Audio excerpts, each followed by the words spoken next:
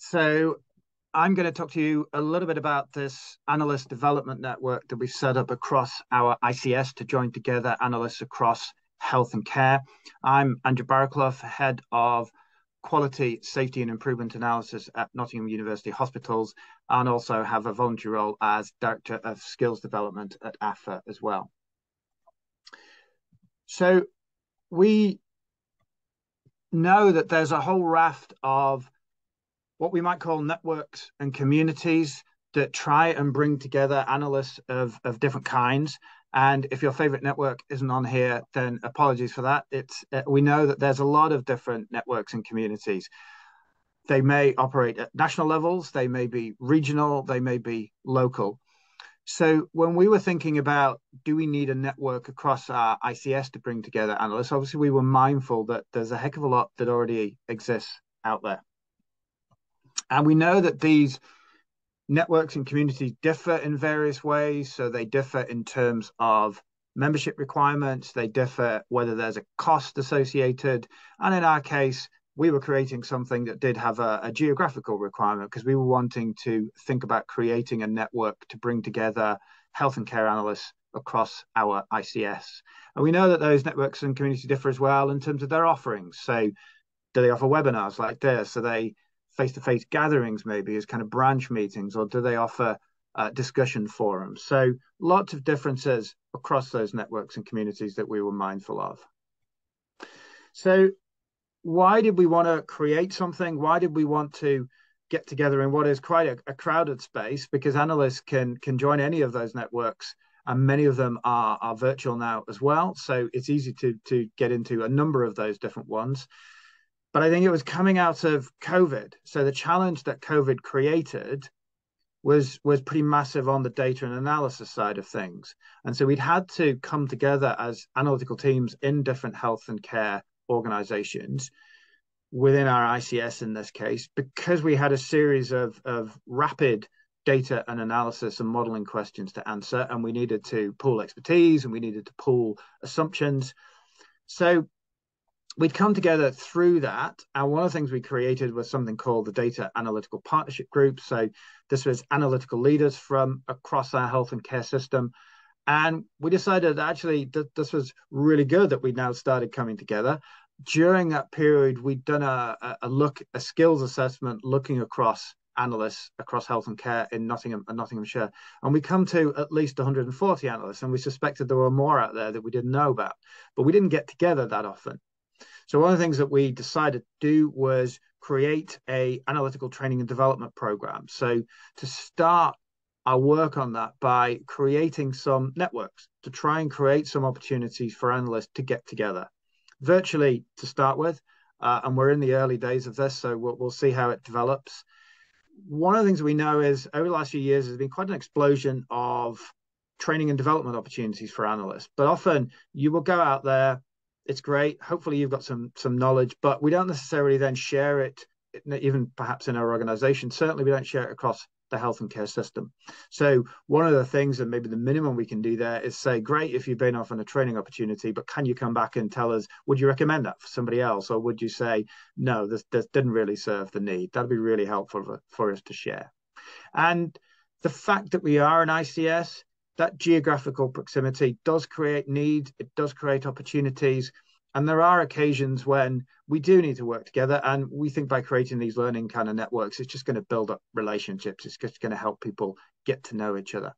And it is all underpinned in a broad sense by classic notions of developing networks and communities of practice. But that's not something that we've kind of beamed back and really studied in the creation of these things, because we wanted to get things going. And there's a big shout out to Ryan Cope from our system analytics unit, who has been instrumental in helping us pull these things together and coordinating our efforts. But he couldn't be here today, but I'm happy to talk on his behalf. So we started to create various principles for these local analyst networks. And I won't go into these in detail, but they were just trying to set out what we were hoping to achieve. So any comments on, do these make sense? What you'd expect to see from networks and communities? Are there any kind of inconsistencies? The one to point out is we were very keen to say these weren't to be task and finish groups. These weren't ways that we were going to do project work. We needed to have other groups if that was the case, where we explicitly needed to do something. These were about learning and sharing because we wanted to encourage people into them. We didn't want people to be worried about if they join these, they would suddenly start getting a lot more work. So definitely about the learning and sharing. The initial set that we started to create were these 7. These came from what we heard from our analysts across the different organizations, the kind of things they were interested in, and also something that matches the priorities within our ICS. So having said that we're not going to give them task and finish project type work, we also wanted to be building analytical capability around some of the priorities for our ICS. So demand and capacity modeling, health inequalities, population health management, all big areas that we're doing some things in, but we know that there's a lot more analytical work to do. And also building on what Kate was talking about earlier, evaluation is something that we know we need to get into and move from beyond tracking measures into the kind of broader evaluations that Kate was describing. So that's something that we want to build up as well. We defined a leadership role, so asking for volunteers, people who are going to sign up to lead these kind of networks. So again, setting out the kind of broad idea that we thought such roles might be to give people an idea of what they were going to be signing up to. But these are the kind of areas that we think are going to develop as we get these groups going. So what does it look like for us? Well, within the NHS, we've got this future NHS site, which is a kind of a national platform. Within that, you can set up your own workspaces. So there's a variety of national and regional and profession-specific workspaces. So that was one of the places that was easiest for us to set up something quickest.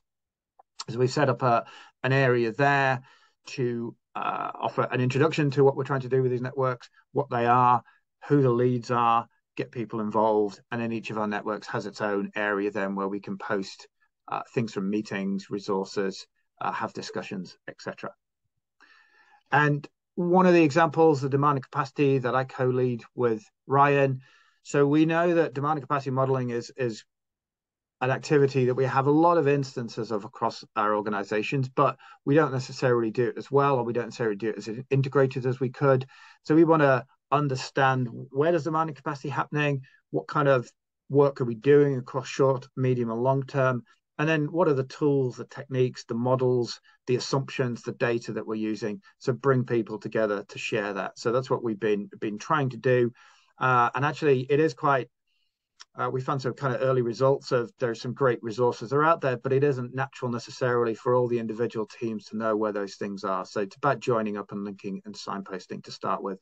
And then we're trying to figure out if there are gaps and trying to plug those with training and development opportunities. So it is very early days for us. We are learning as we go. And we'd love any comments or anybody who wants to find out more or anybody who wants to share anything on one of those topics. And it's great to have Glenn here as well, because very much obviously in your whole area and you lead on the evaluation, don't you? So thanks for that. So whistle stop tour.